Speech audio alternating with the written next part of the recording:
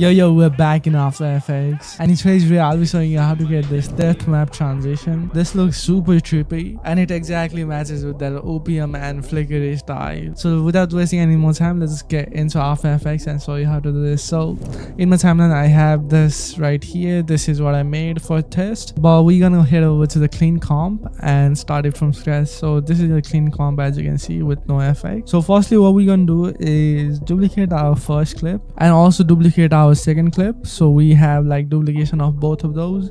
And you can name the top duplication to something like depth map right here. I'm gonna name it depth map 1, and in here I'm gonna name it depth map 2 right here, as you can see. Now in the depth map 1 I'm gonna add the effect called depth map.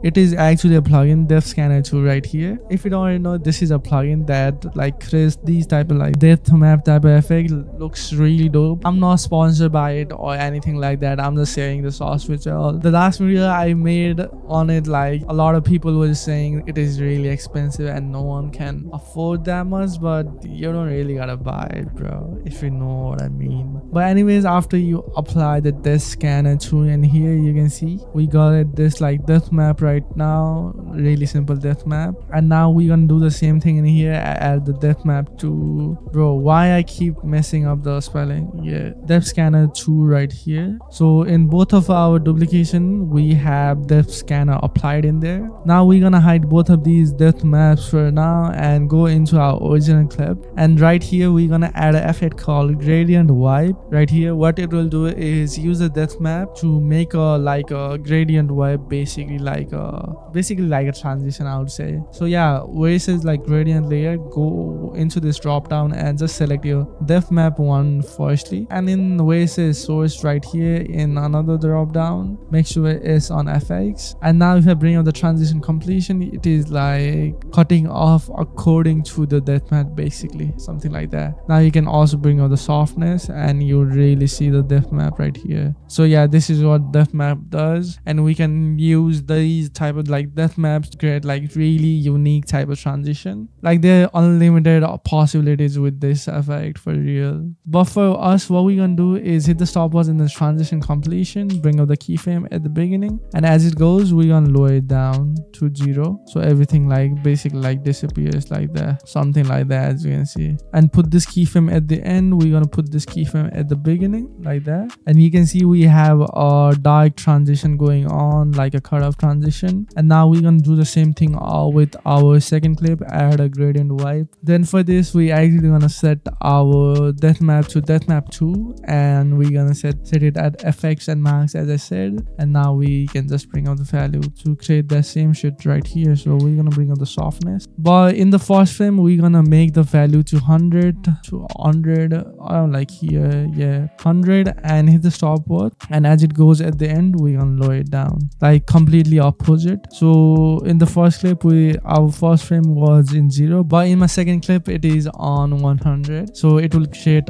a dark transition like this. This already looks dope. Like this can be used instead like a hotspot effect, but we definitely gonna spice this up. But one thing I noticed is our second like fade is like too slow. To fix that, I'm gonna just like easy these keyframes, go into the graph, go into the value graph, and make a graph similar to this, so it like goes like smoothly, basically, not too tight, not too slow, maybe something like this. Yeah, that looks clean to me. Now after the gradient wipe thing done, what we gonna do is make visible both of our like depth map. Then I'm gonna head over to depth scanner and set the color ramp to something like ocean, because I really love this like blue tone that it gives. As you can see, it looks really hard, so we're gonna be using this. You can actually play around with this color ramp to get like different type of effect right here. These also looks really cool, but I'm gonna go with the ocean one because it looks super cool to me. Now with this, what we're gonna do is bring up the opacity by hitting T and hit the stopwatch in the opacity. Go into the first frame and lower down the value to 0 of this. Then go over to like first frame and lower down the value to like 0, so it like completely disappeared. And now if we play it through, we can see we already had this like our original footage to a depth map type of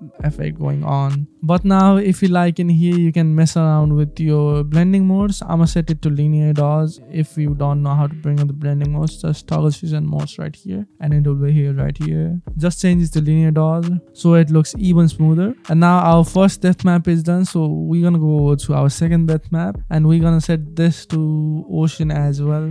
Where is it? Ocean right here. And we're gonna do the same thing with the opacity, but this time the first frame will be on 100 and the last frame will be on 0, something like that. And now if you play it through, it looks super dope, as you can see. Again, in here you can change the blending mode to something like linear dodge. For me, I think I'm gonna go over to something like linear light for now, because I think that looks a little better. Yeah, that looks super hard. Yeah, I'm definitely going with linear light with this one. I guess that looks super hard. Now after you have this right here, you can add like exposure to transition in between. Like you can add a exposure with a camera blur, like in between you can add like this type of exposure and it will look cool. Maybe even like not like a X flicker right here, sapphire flicker, and you would already get these like trippy effect. But for me, what I'm gonna do is pre-comp all of these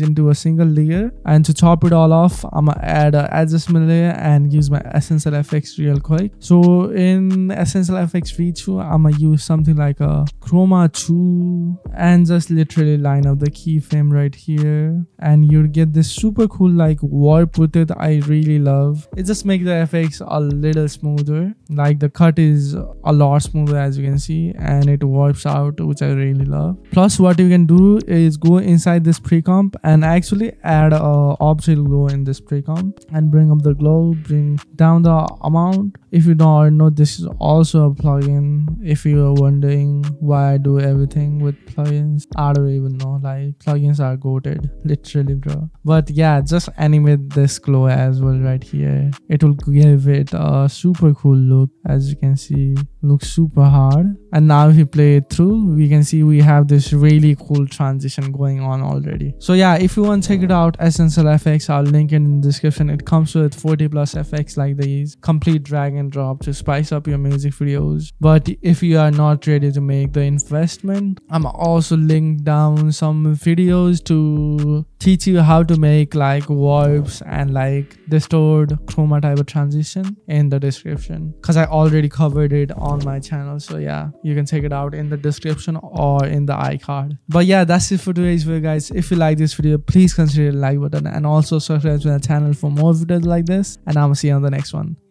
Peace.